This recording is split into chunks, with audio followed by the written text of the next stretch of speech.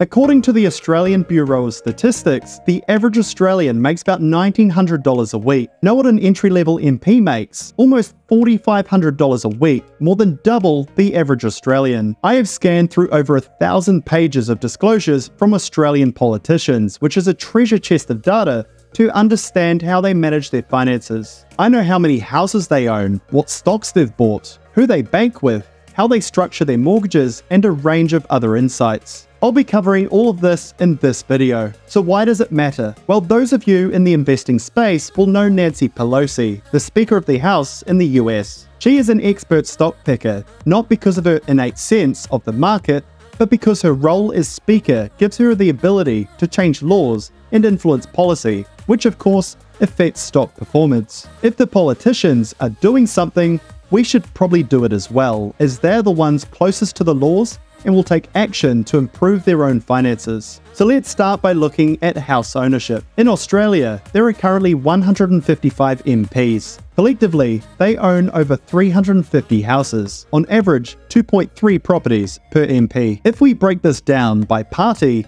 National MPs tend to have the greatest number at an average of 2.7 properties per MP. This is followed by Independents at 2.5, Labour at 2.3, and Liberals just behind at 2.27. What I've found is that many MPs own property both in their home state and in Canberra, but as the averages show, many MPs are going well beyond that. So MPs are certainly big investors in property, but it's not hard to see why, given that these are the people that directly help the value of Australia's housing stock to increase 60% over the past 5 years alone. If we look at Australia's rate of house price growth versus inflation since 1986, the price of housing has increased roughly 6 times faster. So politicians with an average of 2.3 properties each are certainly reaping the rewards here. If we isolate just investment properties, the Liberals are the biggest owners with just over 1 per MP. Labour were just behind at an average of 0.94 investment properties per MP. National has a high rate of property ownership,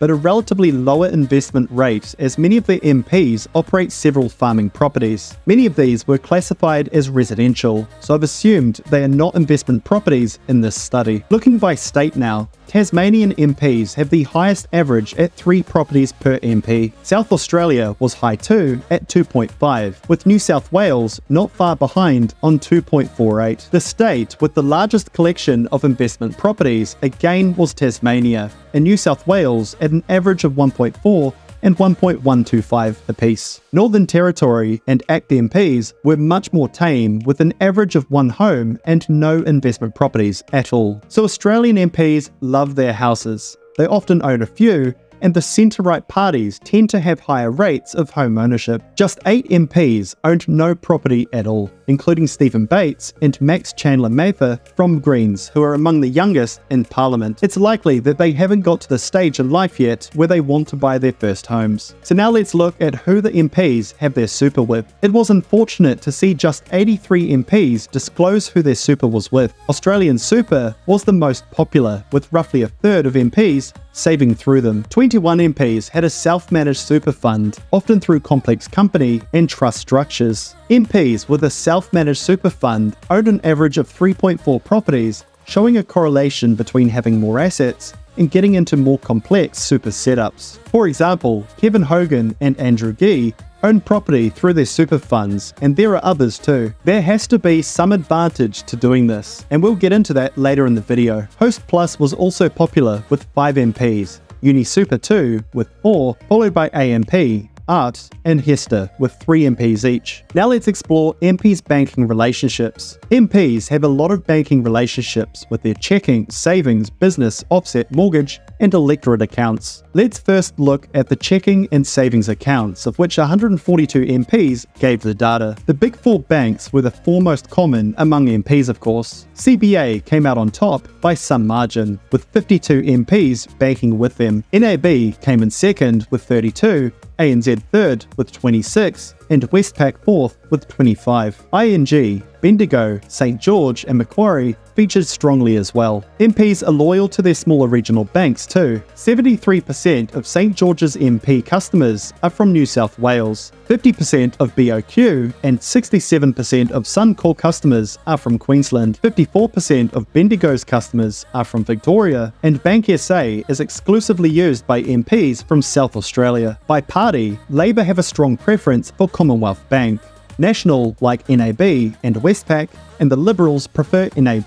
The Greens have an affinity for Bank Australia, likely due to their B Corp accreditation and social angle. Over on the mortgages side, of 147 MPs that own property, just 129 of them have a mortgage. So that means that 18 MPs have no mortgage debt. 8 of these are Liberal MPs, 4 are independents, and 4 are Labor. For those with mortgages, Commonwealth was again the most preferred for MPs, with 30 MPs having mortgages with them. NAB was again second with 24. Westpac slipped into third with 17, and Macquarie was at 14. ANZ slipped into 5th place with 10. So while ANZ was the 3rd most popular bank for MPs to bank with, they're only the 5th most popular to have a mortgage with. Macquarie moved in the opposite direction, as only the 8th most popular banking partner, but the 4th most popular mortgage provider. What I found during the study is that MPs had several banking relationships. It was very common for them to split up their savings and mortgage bank providers. Macquarie are obviously doing a very good job here of pushing their mortgage product to MP customers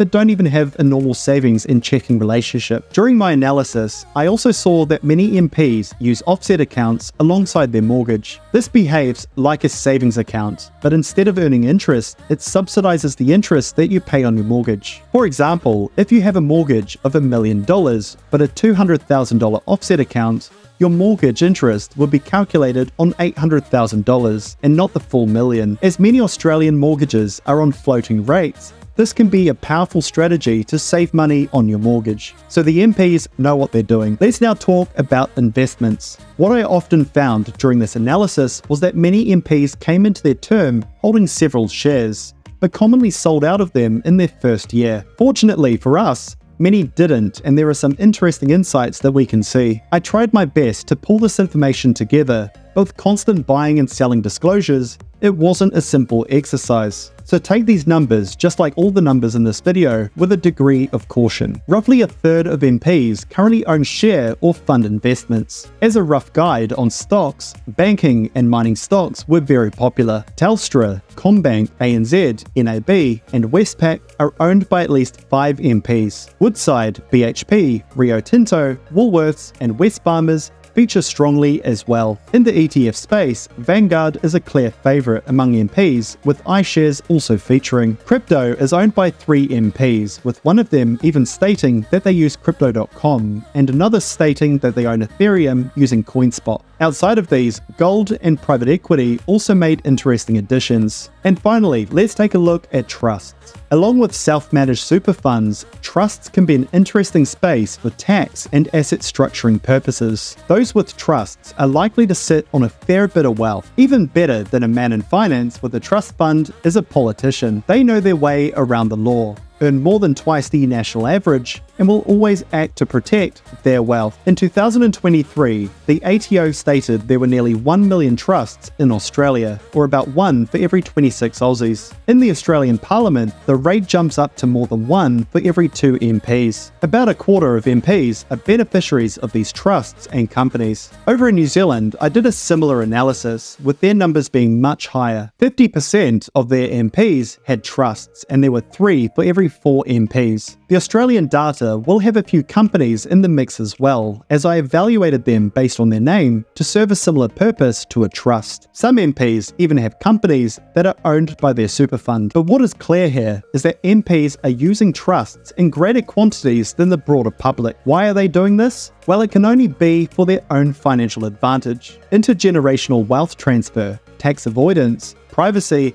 it is likely to be one of these. If we break it down by party, the Nats are doing very well with many more trusts than MPs. One MP is a trust king with a whopping 17 trusts. This of course skews the data, and if we take him out of the equation, the number is much closer to the ratio in the Liberal Party. They have roughly 2 trusts for every 3 MPs, with many MPs doubling or even tripling up. Independents followed at a rate of 1 for every 2 MPs, and Labour down at 1 for every 3 MPs. So the stereotype for coalition MPs is fairly true. They own a lot of properties and tend to be beneficiaries of a few trusts. I hope you enjoyed this video. Make sure to subscribe down below, and I look forward to catching you on the next one.